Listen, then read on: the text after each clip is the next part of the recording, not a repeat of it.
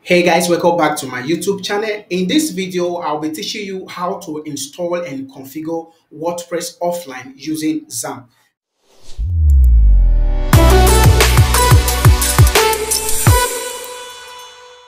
If you are new to WordPress and you want to learn how to design website using WordPress, this video is for you. Now, step one, what you want to do, you want to head over to apachefriends.org. Now, the first thing you need is to download XAMPP.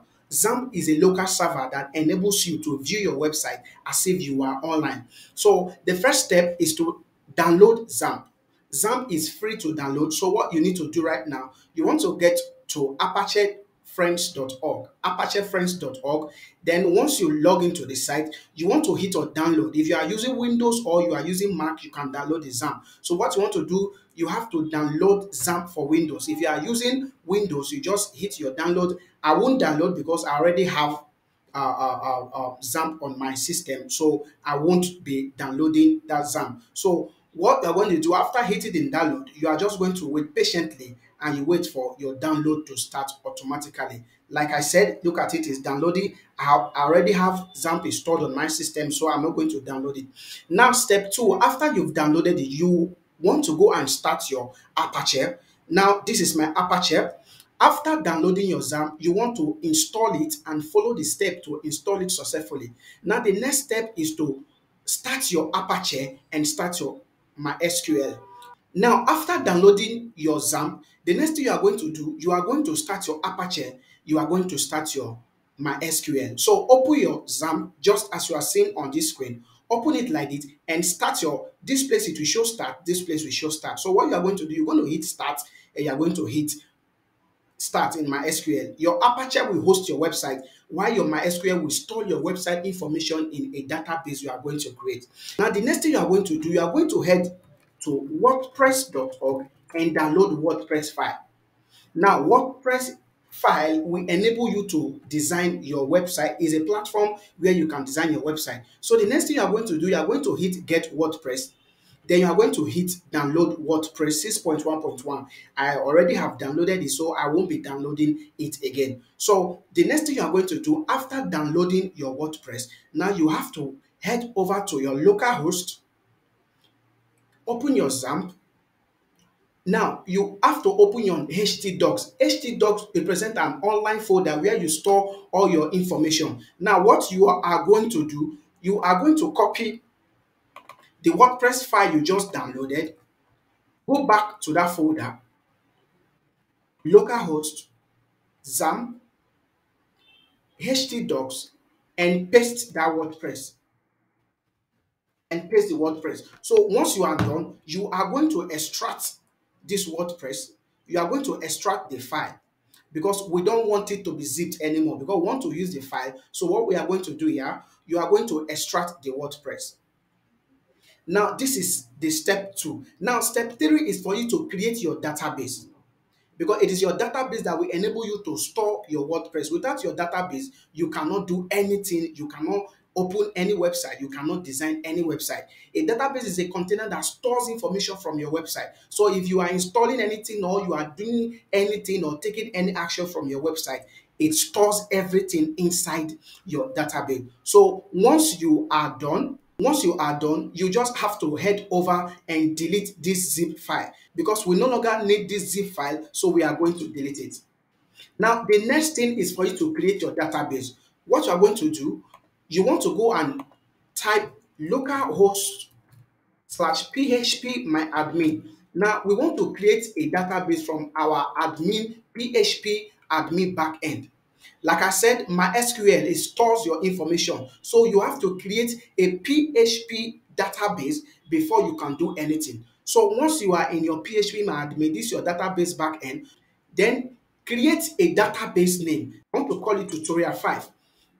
Tutorial 5. Now in this place, I will just take it and put it to collation. Now I will hit create. I will hit create. Now we've created our database. The next step we are going to do is to configure our database to our WordPress. So what we are going to do here, you're going to open this WordPress folder. Open the folder again. Now locate wp-config-sample.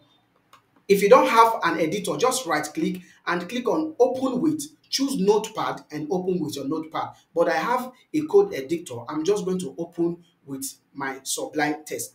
Now, we are going to make changes to these three things. We are going to make changes. Remember, we created a database called tutorial 5.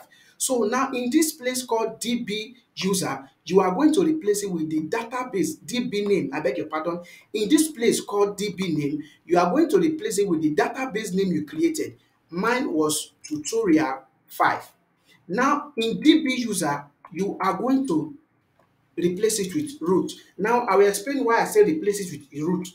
Root is symbolized empty field, meaning I want to create a field later, but for now create an empty field for me so that the field I'm going to create later, I will store it inside, because we are going to create an admin field later for it. So now in place of password, you make your password empty, because we are going to create our desired password also. Now for localhost, leave it as it is like that. Now you're going to hit Ctrl S and save your file. Now we have saved, we have created our database, we have installed our XAMPP, we have downloaded our WordPress, and we have configured our database to our WordPress. Now we want to head over and install WordPress. So the next thing you're going to do, you're going to type localhost, go to your browser, type localhost / the name of the folder you created before.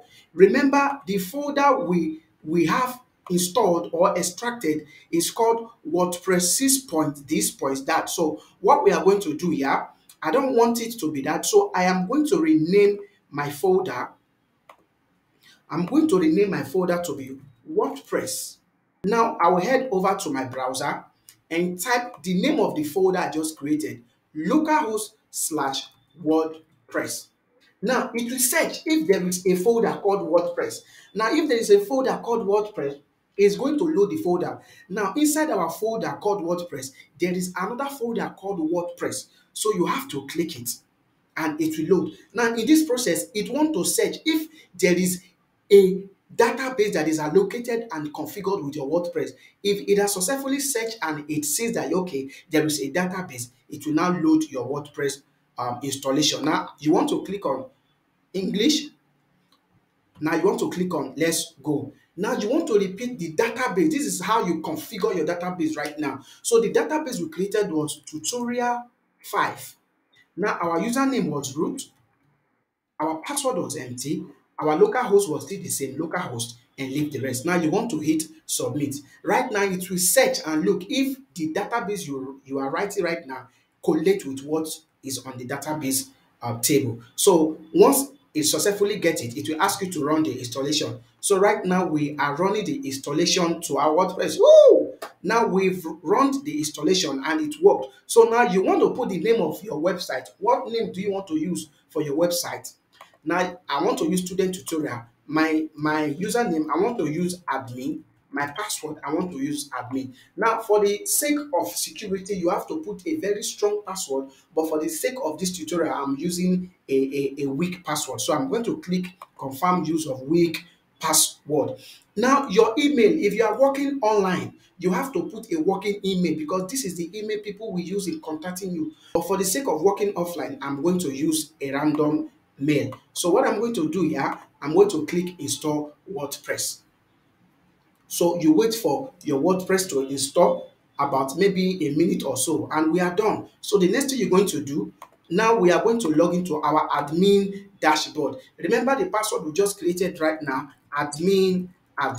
Now we log into our admin dashboard.